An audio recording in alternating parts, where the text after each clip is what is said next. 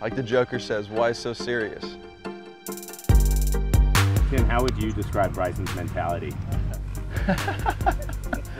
People think that I'm this guy doing math all day long. Like, no, I'm just trying to sense and experiment with how things are orientated to get it to produce a certain result. For me, I rarely play golf in my off season. I mainly try and get better on the practice range, find a little edge here and there so it accumulates to me being overall better on the golf course. He has his drive to be the best. I want myself every single day to become just a little bit better than the last day, and that's the journey. I'm always about the failure. I love failing, because when I fail, it's when I can learn the most from it. I've never learned anything from succeeding. The only thing I've learned from succeeding is that I can succeed. But I learn the most from when I fail.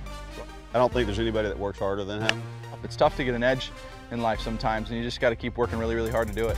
He has this obsession with this game right now, so he's really intense in that way, but he's also kind of a goofball sometimes too, so which is nice balance. So when everything's, you know, in a relaxed state, I can be just a dumb old 26-year-old. Confidence in life, it's about knowledge and trying to as much as possible understand what you're talking about, and if I don't, I try and go figure it out.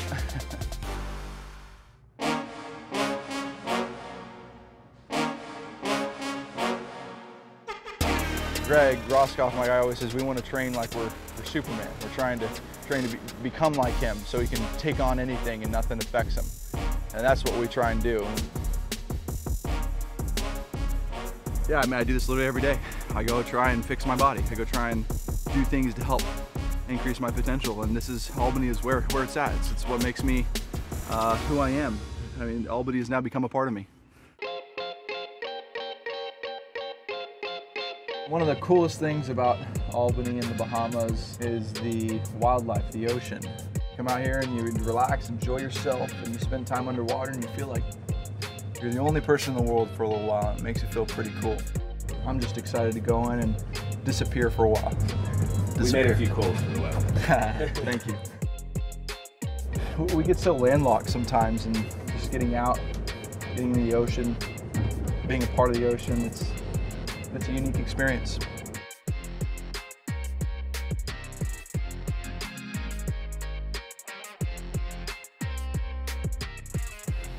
Woo! Oh, yeah.